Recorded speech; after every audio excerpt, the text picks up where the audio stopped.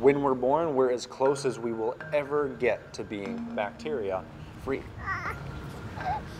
But as soon as we're in the world, we're immediately covered with bacteria. Bacteria from everything we touch, everyone that touches us. They're on our skin, fighting off infections, in our guts or in our mouths, digesting our food. Most of them are good for us, but they're constantly evolving. They can evolve and keep us healthy, or they can evolve and make us sick.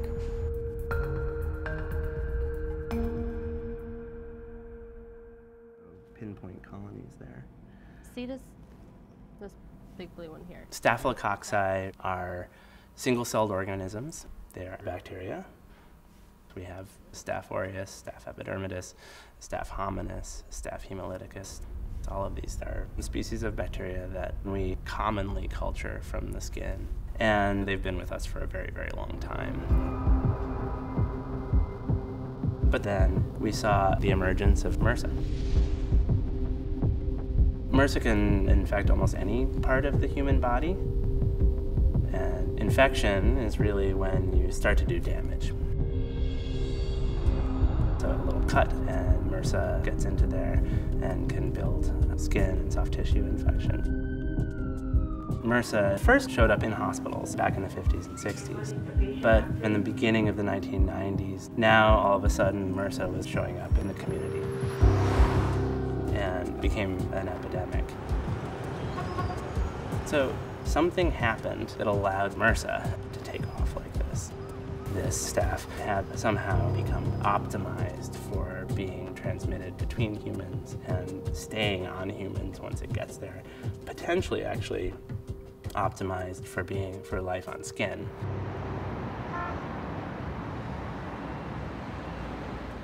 The first thing we did was to look at DNA, because bacteria can evolve by acquiring whole sets of genes that have the potential to give them some completely new characteristic instantaneously.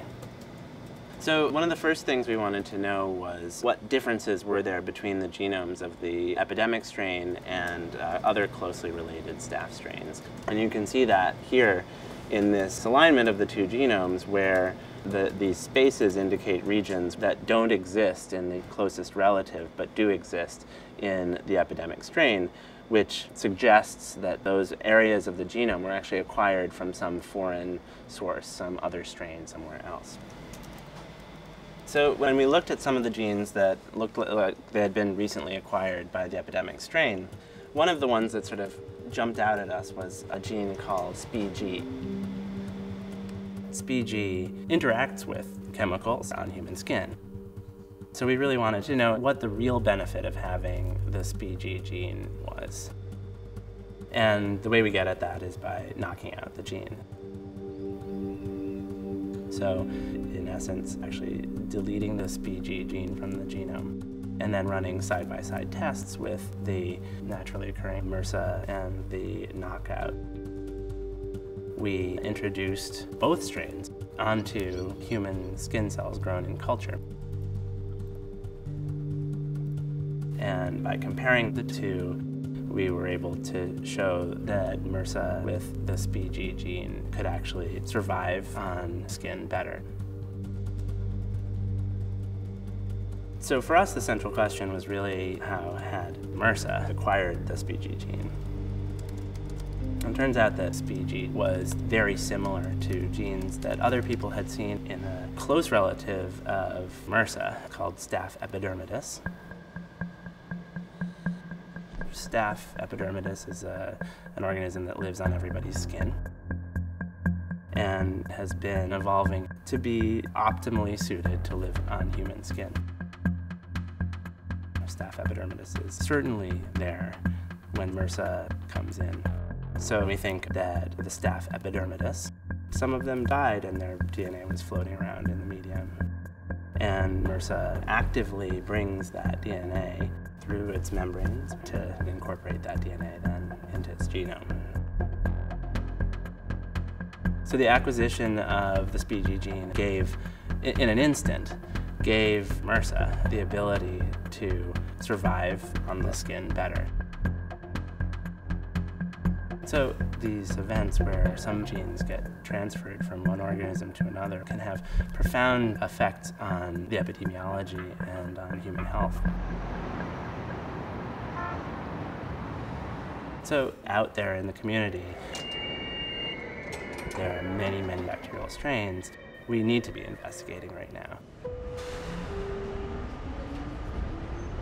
We live in a place, whether we like it or not, that is full of bacteria.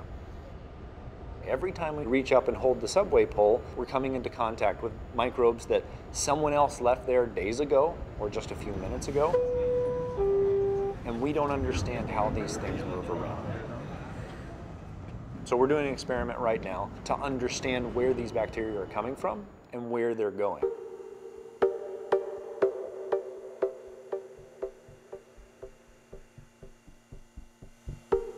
The first step in preparing this experimental chamber is cleaning it the best that we can. So we clean the walls on the box. So we clean the floor on the box. We filter the air that's going into the box because we're trying to find out just what a human is giving off as they're sitting in a room. Okay, so we're gonna let the room settle down for 10 minutes and then turn the filters on. Good? Okay.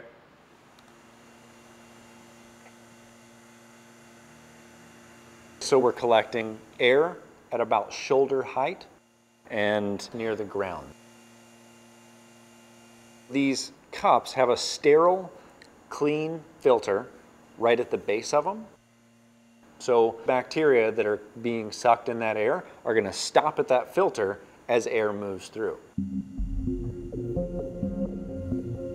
One thing that we know already, just by seeing the first bit of data that we've had back, is that when a human is in a room, we're constantly giving off a lot of bacteria. Every time I breathe, I'm giving out bacteria, and just, wiping my hands, I'm giving off a lot of bacteria. But there's a lot of variability. I have a dog.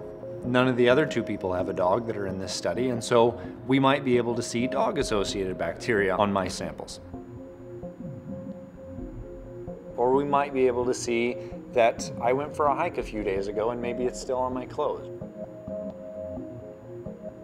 And so now that we understand that there's all these bacteria floating around and that the vast majority of them are not bad for us, the conversation is changing from doing battle with bacteria to actually just managing our bacterial communities in a sensible way. When we knock back the bacteria on our hands with antibiotic hand sanitizer, or when we take antibiotics when we don't need them, we are very likely making room for something else to come in and either colonize or actually to invade and affect our health.